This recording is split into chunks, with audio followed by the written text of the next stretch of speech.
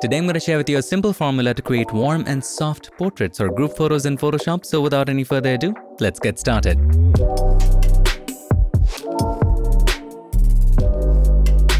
Back in the magical world of Photoshop, and if you wish to go ahead and download this photo and follow along, you know what to do. Check the links in the description. The first thing we need to do is to create a good base for further stylizing. If you have a closer look, the jeans are very dark here. There is a lot of contrast. The background is kind of distracting. So let's fix all of that first. Create a good base. So with the background layer selected, press Ctrl or Command J to make a copy. Always have a backup. Now let's go to Filter, Convert for Smart Filter, so that whatever filter we apply, in this case it's going to be the Camera Raw filter, you can always go back and change the values later. Go to Filter and then Camera Raw filter. Now inside of that, in the Edit section, by the way, you can also do it in Lightroom. Let's start from the top. In the Light section, work with exposure. I feel that this needs to be a bit brighter, like so. There is a lot of highlight all around, so let's take it down, maybe all the way down. Now as you can see, these areas are very dark. So let's increase the shadows to about, let's go for 26. And to expand the dynamic range, let's play with whites and blacks. You can also set it automatically by holding the Shift key and clicking on Auto Whites. It does a pretty good job. I'm just going to increase it even more. 22 is fine.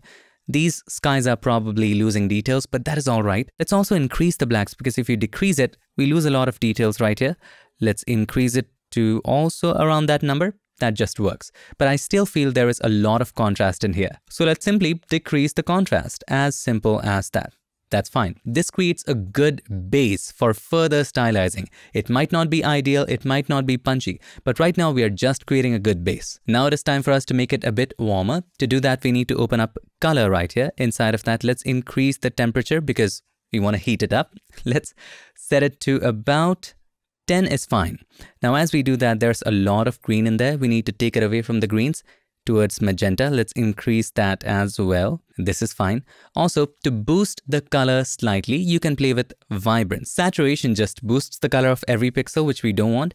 We want to increase it naturally. So let's increase the vibrance right here. Let's keep it at about 20. You can also have a bit of sharpening as a base to build upon. For that, we need to scroll down and come down to the details section. Inside of that, you can increase sharpening. Let's keep it this way. That's fine. You can also hold the Alt key or the Option key, and then when you increase the radius, you'll be able to see how the contrast is being added towards the edges. And that's how sharpening happens in post, right? It just adds contrast towards the edges, and the radius decides the thickness of that contrast along the edge.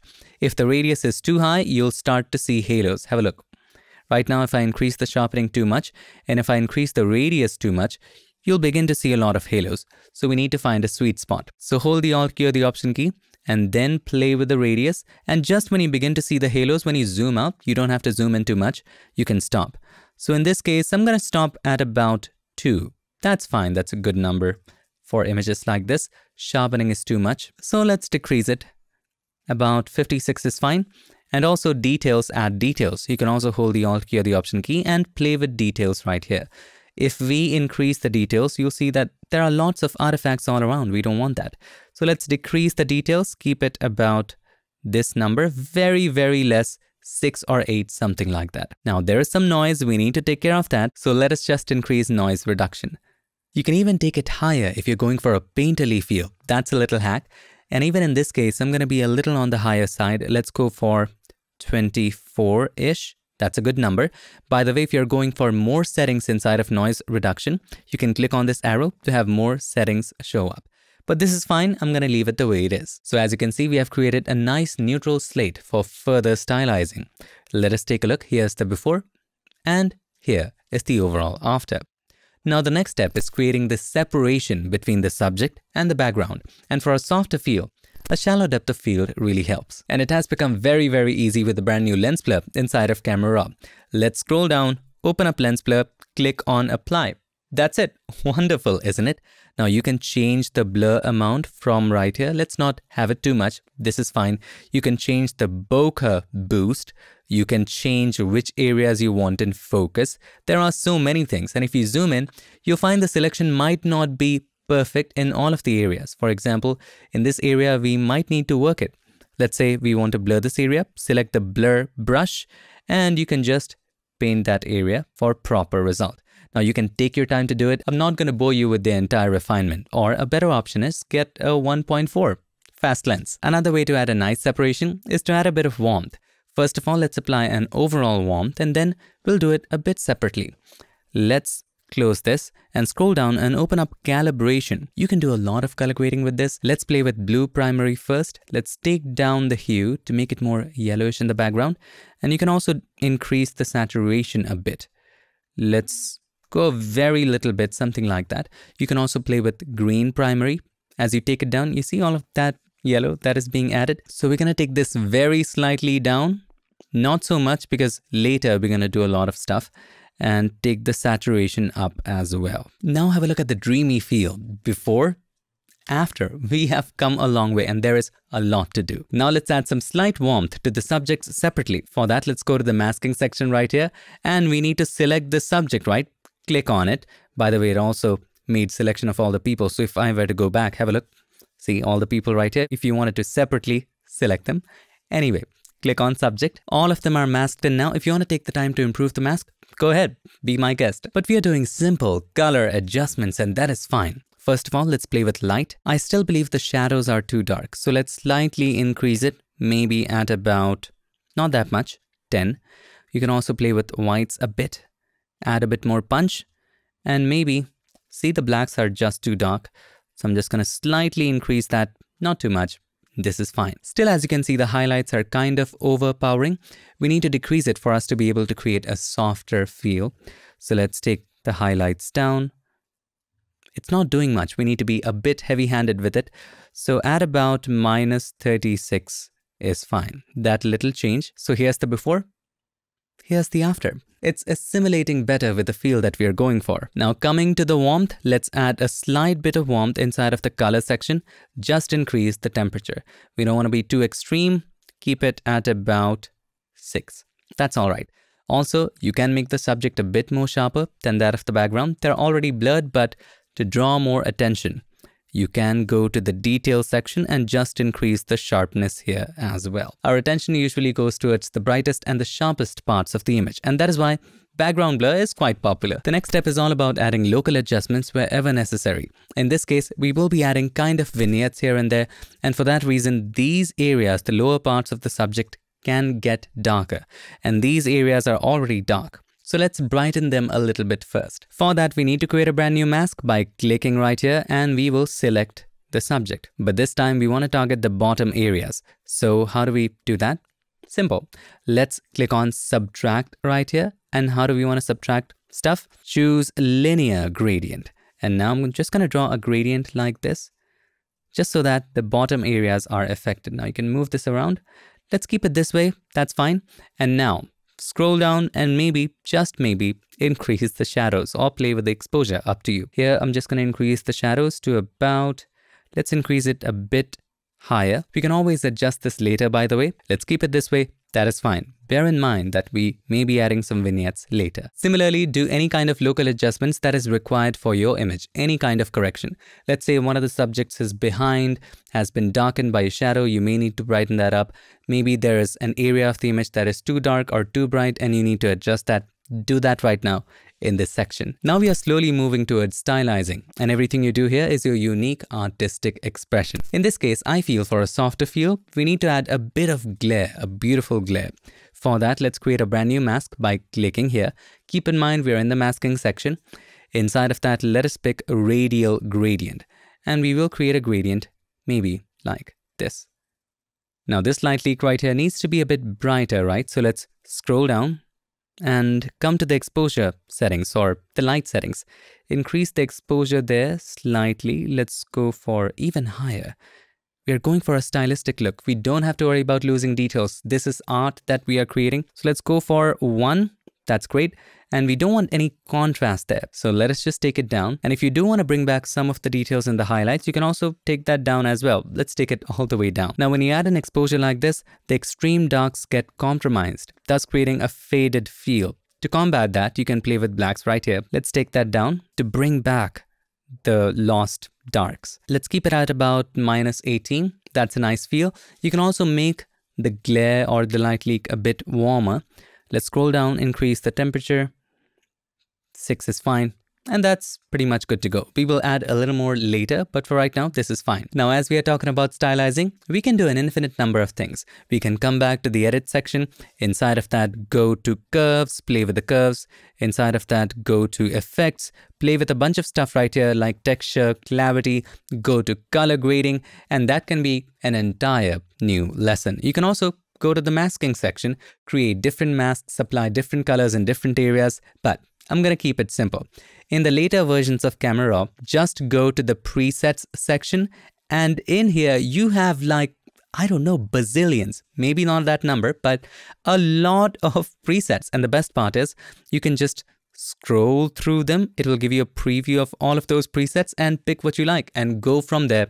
Use that as a starting point. Now, since we have created a very nice base, most presets would work great. You can start with deep skin, maybe go for a yellow look or an orange look, use that as a starting point. You can also play with the ones in the medium skin section. It doesn't matter whether you have medium skin or dark skin, just play with everything. This is great too for a neutral look. And wow, this just works. Let's select it. And the best part is you can increase the amount of this or decrease the amount of this. I'm going to keep it at about 100. This is just working perfectly. And you know what? We're just going to stop right there. It's pretty much amazingly done. Let's take a look. Here is the before and here is the after, all in Camera Raw. Now hit OK once you're satisfied. Done. So cool. Now let us do some finishing touches. Now these are the finishing touches that are way easier to do with the help of Photoshop. So this is our Camera Raw layer. Let's make a copy of this by pressing Ctrl or Command J.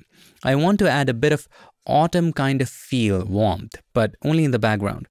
So let's name this Warm Feel. Now the great advantage of Smart Object is you can always go back to the filter by double clicking on it, and all of the changes that you had made is right here.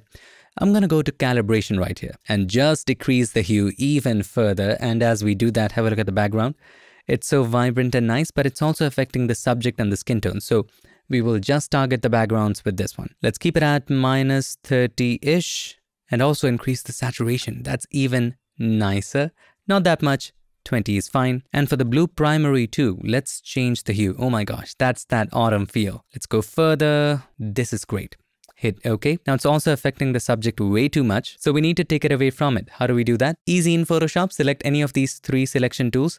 For example, the quick selection tool, and at the top, click on select subject. It does a pretty okay job.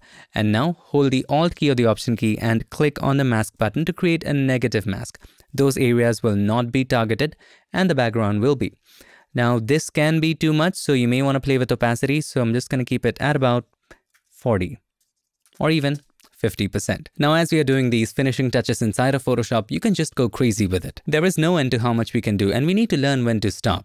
Let's keep going anyway. Now, one of the cool ways to add some color pop is adding a gradient. So let's pick this gradient and let us create a simple radial gradient. Click on the radial gradient, not the linear, the radial one.